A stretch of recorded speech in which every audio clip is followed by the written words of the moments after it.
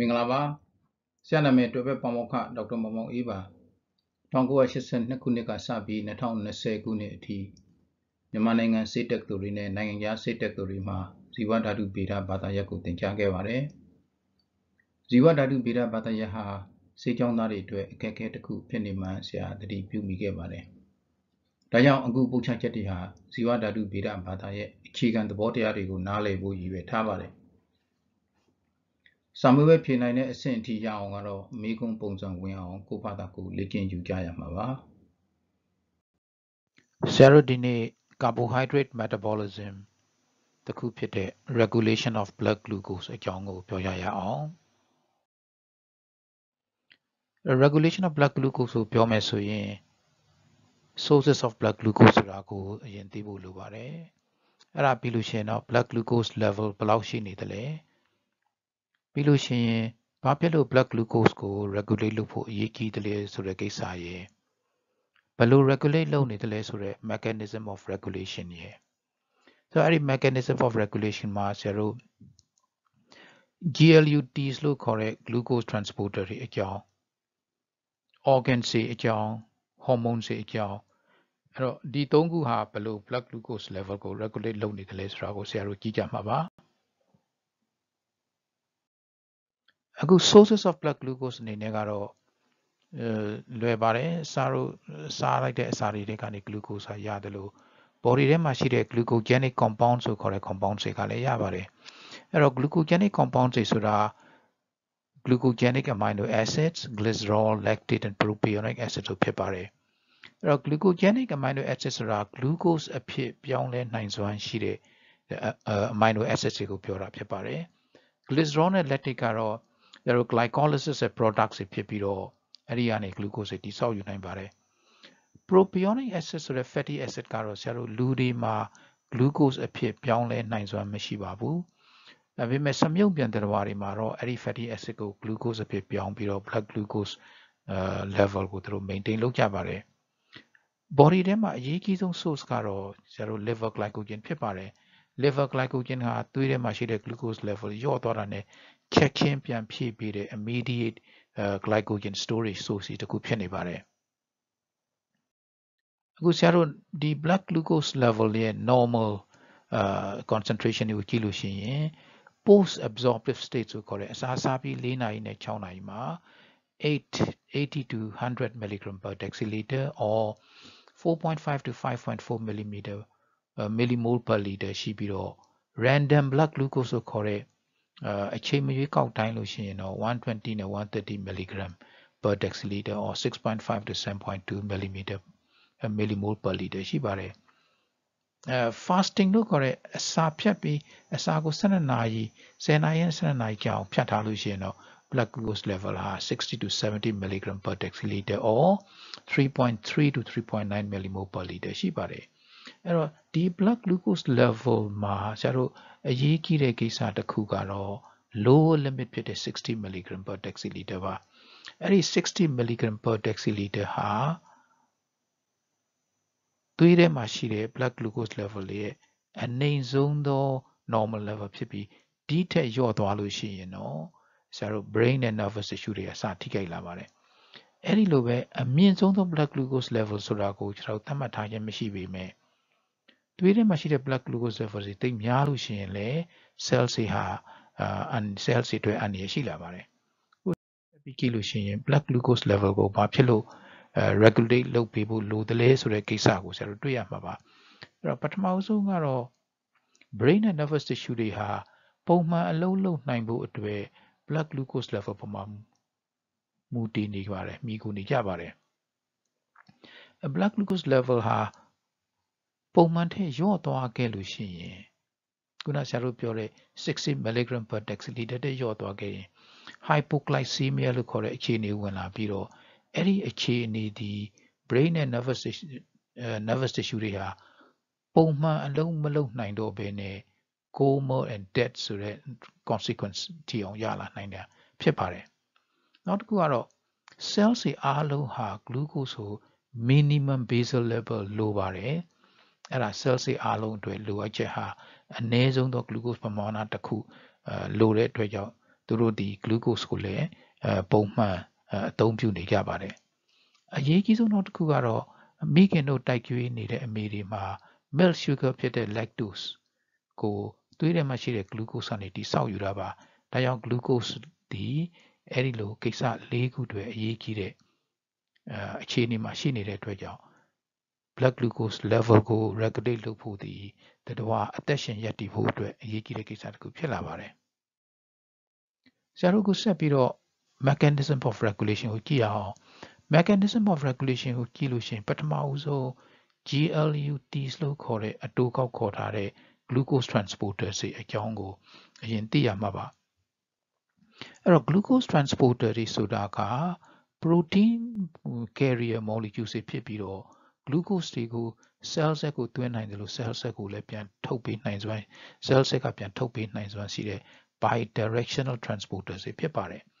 သူတို့ဖွဲ့စည်းပုံပေါ်မူတည်ပြီးတော့ GLUT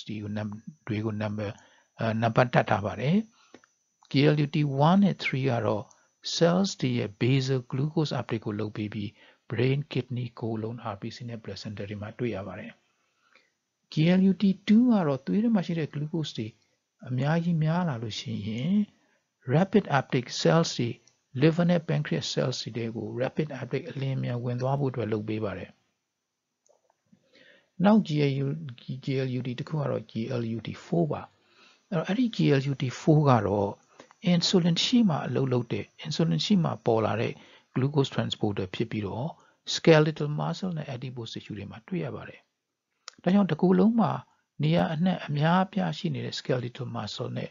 adipose tissue တွေဟာ insulin ရှိတဲ့အချိန်မှာ glucose ကိုသွေးထဲကို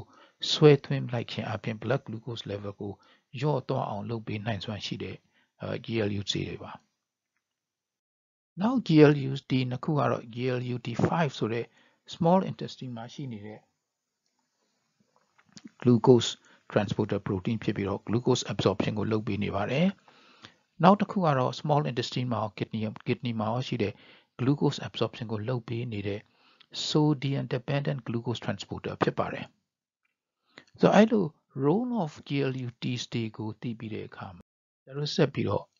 roles of organs တွေကိုကြည့်အောင်အဲ့တော့ roles of organs တွေမှာအရေးကြီးဆုံးကတော့ liver ပြီးရင် kidney နဲ့ brain ကလည်း blood glucose regulation မှာဝင်ပါနေပါတယ်အဲ့တော့ဘယ်လို blood glucose regulate လုပ်ပေးနေတယ်လဲဆိုရင် liver ဒီအရေးကြီးတဲ့အခန်းကဏ္ဍမှာရှိတဲ့ glucose level ကိုများရင်လည်းပြန်လျှော့ပေးတယ်လို့နည်းရင်လည်းပြန်မြင့်တင်ပေးနိုင်စွမ်းရှိတဲ့အတွက်ကြောင့်သူ့ကို glucostat organ လို့ခေါ်ပါတယ် glucose တွေများနေခဲ့လို့ရှိရင် liver ဟာဘယ်လိုပြန်လျှော့ပစ်လဲဆိုရင်သူ့ရဲ့ cells တွေပေါ်မှာရှိတဲ့ GLUT လို့ခေါ်တဲ့ GLUT2 လို့ခေါ်တဲ့ glucose transporter ဟာ insulin ကြောင့်ထွက်လာပြီးတော့သွေးထဲမှာရှိတဲ့ glucose တွေကို cells တွေကို rapid uptake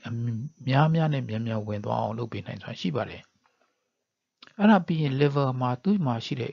glucokinase လို့ခေါ်တဲ့ enzyme ဒီ glycolysis ရဲ့ first step enzyme ဖြစ်ပြီးတော့သွေးထဲမှာရှိတဲ့ glucose တွေကိုများနဲ့မြန် glycolysis တွေကိုဝင်သွားအောင်လုပ်ပေးနိုင်ပါတယ်ဒါကြောင့် high km နဲ့ high vmax ရှိတဲ့ enzyme လို့ခေါ်ပါတယ်အဲ့ဒါပြီးလို့ရှိရင် liver ဒီသွေးထဲမှာရှိတဲ့ glucose တွေများလာခဲ့ရင်သူ့တွေကိုဆွဲသွင်းပြီးတော့ glycogen တွေဖြစ်ပြောင်းပြီးသိမ်းနိုင်စွမ်းရှိပါတယ်အဲ့ဒီနီလန်၃ခုနဲ့ liver ဒီသွေးထဲမှာရှိတဲ့ glucose တွေကိုများနေတာကို regulate လုပ်ပေးနိုင်စွမ်းရှိပါတယ်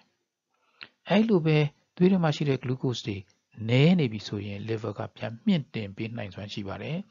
အဲ့လိုမြင့်တင်ပေးနိုင်ဖို့အတွက် liver ဒီ glycogenolysis လို့ခေါ်တဲ့ glycogen တွေကိုဖြိုခွဲတဲ့ကိစ္စကိုဖြစ်ပေါ်စေတယ်ပြီးရင်ဆရာတို့တွေ့ခဲ့တဲ့ glucogenic amino acid ဆိုတဲ့ amino acid တွေကနေ glucose ကိုတိဆောက်ပေးတယ်ဆိုတဲ့ gluconeogenesis process ကိုလည်း liver ကလုပ်ပေးနိုင်စွမ်းရှိပါတယ်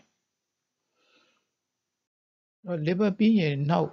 organ တစ်ခုကတော့ kidney ဖြစ်ပါတယ်အဲ့တော့ kidney ကတော့ blood glucose level တွေများနေရင်ပြန်လျှော့ပေးနိုင်စွမ်းရှိတဲ့ enzyme မှာorgan မှာအဲ့လိုသူလျှော့ပေးနိုင်တဲ့ကိစ္စသည် liver tubular cells တွေမှာရှိနေ renal threshold ဆိုတဲ့ကိစ္စကြောင့်ဖြစ်ပါတယ်အဲ့ဒီ renal threshold ဆိုတာကသွေးထဲမှာရှိတဲ့ blood glucose level တွေ180 mg per deciliter or 10 millimole per liter တဲ့များလာခဲ့ရင် renal tubular cells တွေဟာ glucose တွေကို absorb မလုပ်နိုင်တော့ဘဲနဲ့စီးထဲမှာအကုန်ထည့်ပလိုက်ပါတယ်အဲ့ဒါကိစ္စကို glycosuria လို့ခေါ်ပါတယ်အဲ့ဒီနီးနဲ့ kidney သည်များနေတဲ့ glucose တွေကိုပြန်ပြီးတော့ short ပေးနိုင်စွမ်းရှိတဲ့ organ တစ်ခုဖြစ်လာပါတယ် organ တစ်ခုက brain မှာအဲ့တော့ brain မှာဆရာတို့ center နှစ်ခုရှိနေပါတယ်တစ်ခုကို feeding center လို့ခေါ်တယ်နောက်တစ်ခုကို satiety center လို့ခေါ်ပါတယ်အဲ့တော့ feeding center ဆိုတာကအစာစားခြင်းစိတ်ကိုဖြစ်ပေါ်စေတဲ့ center ဖြစ်ပြီးတော့အချိန်နဲ့အမျှ active ဖြစ်နေတဲ့ center ဖြစ်ပါတယ်အစာစားခြင်းအပြင် blood glucose level ကိုပြန်ပြီးတော့များလာအောင်လုပ်ပေးနိုင်စွမ်းရှိပါတယ်နောက် center တစ်ခုကတော့ satiety center လို့ခေါ်ပါတယ်အဲ့တော့အဲ့ဒီ satiety center ဆိုတာကတော့အစာဘိုက်ဝတဲ့ခံစားချက်အစာမစားခြင်းအစာစားခြင်းစိတ်မရှိအောင်လုပ်ပေးတဲ့ center ဖြစ်ပြီးတော့အဲ့ဒီ center ရဲ့အလုပ်ကတော့ feeding center ကို inhibit လုပ်ထားပါတယ်အဲ့လို inhibit လုပ်ထားခြင်းအပြင်အစာစားခြင်းစိတ်ကိုနည်းအောင်လုပ်ပေးတဲ့ center ပါအဲ့တော့ဒီ center ဒီသွေးထဲမှာရှိတဲ့ blood glucose level မှာမူတည်ပြီးအလုပ်လုပ်နေပါတယ်သွေးထဲမှာရှိတဲ့ blood glucose level တွေလျော့သွားလာရင်ဒီ center ဟာ inactive ဖြစ်လာတယ်အဲ့လို inactive ဖြစ်လာရင် feeding center ပေါ်မှာရှိတဲ့ inhibition ဟာလျော့သွားပြီးတော့အစာစားခြင်းစိတ်ကိုပေါ်လာအောင်လုပ်ပေးပါတယ်အဲ့တော့ brain မှာရှိတဲ့ဒီ center နှစ်ခုဟာအစာစားခြင်းအစာမစားခြင်းနဲ့ blood glucose level ကိုregulate လုပ်ပေးတဲ့ center နှစ်ခုဖြစ်လာပါတယ်နောက်ဆက်ပြီးတော့ hormone တွေကြောင့်ကြည့်ရင်အရေးကြီးဆုံးဖြစ်တဲ့ insulin ကနေစပြောရမှာမယ် insulin ဒီ blood glucose level ကို short ဖြစ်တဲ့တစ်ခုတည်းသော hypoglycemic hormone ဖြစ်ပါတယ်ဘယ်လိုနည်းနဲ့ short ဖြစ်တယ်လဲဆိုရင် skeletal muscle နဲ့ adipose tissue တွေရဲ့မျက်နှာပြင်ပေါ်မှာ GLUT4 လို့ခေါ်တဲ့ glucose transporter 4တွေအများကြီးပေါ်လာအောင်လုပ်ပေးပါတယ်ဒါကြောင့် insulin ထွက်လာပြီဆိုတာနဲ့ GLUT4 တွေပေါ်လာပြီးတော့အဲ့ဒီ GLUT4 တွေဟာသွေးထဲမှာရှိတဲ့ glucose တွေကို skeletal muscle နဲ့ adipose tissue တွေကိုအထဲကိုဆွဲသွင်းလိုက်ခြင်းအပြင် blood glucose level ကိုလျော့သွားစေတာပါပြီးတော့ insulin ဟာ liver မှာရှိတဲ့ glucokinase လို့ခေါ်တဲ့ glycolysis က first step enzyme ကိုအများကြီးထွက်လာအောင်လုပ်ပေးခြင်းအပြင်သွေးထဲမှာရှိတဲ့ glucose တွေကို glycolysis နဲ့ oxidize လုပ်လိုက်ပြီးတော့နည်းသွားအောင်လုပ်ပေးနိုင်တဲ့ enzyme ဖြစ်ပါတယ် hormone ဖြစ်ပါတယ်အဲ့ဒါအပြင် liver ရဲ့ gluconeogenesis glucose တွေတိစောက်တဲ့ကိစ္စနဲ့ glycogenolysis glycogen တွေဖြိုခွဲတဲ့ကိစ္စကိုလည်း inhibit လုပ်ထားခြင်းအပြင် blood glucose level ကိုနည်းသွားစေတဲ့ hormone နဲ့ဖြစ်နေပါတယ်ကျတော့နောက် hormone တစ်ခုကတော့ anterior pituitary hormone ဖြစ်တဲ့ growth hormone နဲ့ ACTH ပါအဲ့တော့ growth hormone ဟာ blood glucose ကို muscle ကနေ uptake လုပ်တာကိုနည်းသွားအောင်လုပ်ပေးခြင်းအပြင်သွေးထဲမှာရှိတဲ့ glucose တွေကိုများနေစေတာပါ growth hormone တွေအများကြီးများနေကြလို့ရှိရင်လည်း hyperglycemia တွေဝင်လာပြီးတော့diabetes mellitus အထိဖြစ်သွားနိုင်ပါတယ်နောက် anterior pituitary hormone ဖြစ်တဲ့ ACTH ကလည်း glucocorticoids တွေထွက်လာအောင်လုပ်ပေးခြင်းအပြင် glucocorticoids တွေက blood glucose level ကိုများအောင်လုပ်ပေးနိုင်တဲ့ hormone ဖြစ်တဲ့အတွက်ကြောင့် blood glucose level လည်းများလာပါတယ်ဆရာတို့အခု epinephrine ဆိုတဲ့နောက် hormone တစ်ခုသူလည်း glucose level ကိုများစေတဲ့ hormone တစ်ခုဖြစ်ပါတယ်အဲ့တော့ဘယ်လိုနည်းနဲ့များစေသလဲဆိုရင် stress ချိန်မှာထွက်လာတဲ့ epinephrine hormone ဟာ liver မှာ glycogenolysis ကိုဖြစ်စေပြီးတော့သွေးထဲကို glucose တွေထည့်ပေးလိုက်ပါတယ် muscle မှာလည်း glycogen တွေဖြိုခွဲစေပါတယ်ဒါပေမဲ့ muscle မှာထွက်လာတဲ့ glycogen တွေကတော့ muscle contraction တဲကိုဝင်သွားတဲ့အတွက်သွေးထဲကိုရောက်မလာတော့ပါဘူးနောက် hormone တစ်ခုကတော့ glucagon မှာ blood glucose level လျော့နည်းသွားတဲ့အချိန်မှာထွက်လာတဲ့ pancreas ကထွက်လာတဲ့ hormone ဖြစ်ပြီးတော့ liver glycogenolysis နဲ့ liver gluconeogenesis တွေကိုများစေခြင်းအပြင် blood glucose level ကိုပြန်တင်ပေးလိုက်ပါတယ်။နောက်ကျတော့ thyroid hormone ဖြစ်တဲ့ T3 နဲ့ T4 ဟာပုံမှန် level မှာတော့ blood glucose level ကိုများစေတဲ့အာနိသင်မသိတာပေမဲ့ chronically elevated အချိန်ကြာမြင့်စွာမြင့်တက်နေမယ်ဆိုရင်တော့စီးကျိုဖြစ်တဲ့အဆင့်အထိအောင်ကိုများစေနိုင်တယ်ဆိုတာကိုတွေ့ရပါတယ်ဆရာတို့အဲ့ဒါဆိုရင် blood glucose regulation ရဲ့ summary view လေးကိုဆရာတို့ခြုံပြီးမှတ်ထားလို့ရပါပြီအရေးကြီးတဲ့ကိစ္စတော့နှစ်ခုပါပဲတစ်ခုကတော့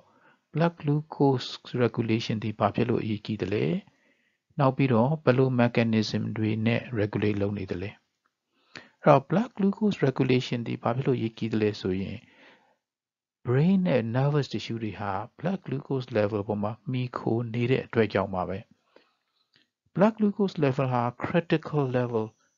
ဖြစ်တဲ့ lower limit ထဲနည်းသွားပြီဆိုရင် brain နဲ့ nervous tissue တွေဟာအလုံးမလုပ်တော့ဘဲနဲ့ coma and death ဆိုတဲ့ consequence ဝင်လာတဲ့အထိဖြစ်နိုင်တဲ့အတွက်ကြောင့် blood glucose level ကို regulate လုပ်ဖို့အရေးကြီးတာပါဆိုတော့ mechanism of regulation မှာ GLUT ရဲ့အခန်းကဏ္ဍရဲ့ hormones ရဲ့အခန်းကဏ္ဍရဲ့ organs ရဲ့အခန်းကဏ္ဍရဲ့သိဖို့လိုပါတယ် GLUT stay 1ကနေ5အထိရှိပြီး SGLT ဆိုတာတစ်ခုရှိတဲ့အတွက်ကြောင့်သူတို့ရဲ့ significance ဘယ်လိုရှိသလဲ hormones ရဲ့အခန်းကဏ္ဍမှာအရေးကြီးဆုံး hormones ဟာ insulin ဖြစ်ပြီးတော့ဘယ်လိုနည်းနဲ့ insulin သည် blood glucose level ကိုလျှော့ပစ်တယ်လဲ organs ရဲ့အခန်းကဏ္ဍမှာတော့ liver သည် glucostat organ လို့ခေါ်တဲ့ blood glucose level ကိုများရင်လည်းလျှော့ပေးတယ်နည်းရင်လည်းတင်ပေးတယ်ဘယ်လိုနည်းနဲ့အလုပ်လုပ်နေတယ်လဲအဲ့ဒါဒီ liver ရဲ့အရေးကြီးဆုံးသောအခန်းကဏ္ဍဖြစ်ပါတယ်ဒါကြောင့်မလို့ဒီ mechanism of regulation ဖြစ်တဲ့ role of GLUT role of hormones and role of organs ရဲ့ importance of regulation ဘာဖြစ်လို့ regulate လုပ်ဖို့အရေးကြီးတယ်လဲဆိုတာဒီဟာ regulation of blood glucose ရဲ့အရေးကြီးတဲ့မသိမဖြစ်သိရမယ့်ကိစ္စတွေဖြစ်ပါတယ်ဒါဆိုရင်ဆရာတို့ regulation of blood glucose ကိုအကြမ်းဖြင့်အခြေခံအပြင်နားလည်ပြီလို့ထင်ပါတယ်အားလုံးကိုကျေးဇူးတင်ပါတယ်ဆရာ slide တွေကို plagiarism စည်းကမ်းနဲ့အညီပြန်လည်သုံးပြလိုက်ပါတယ်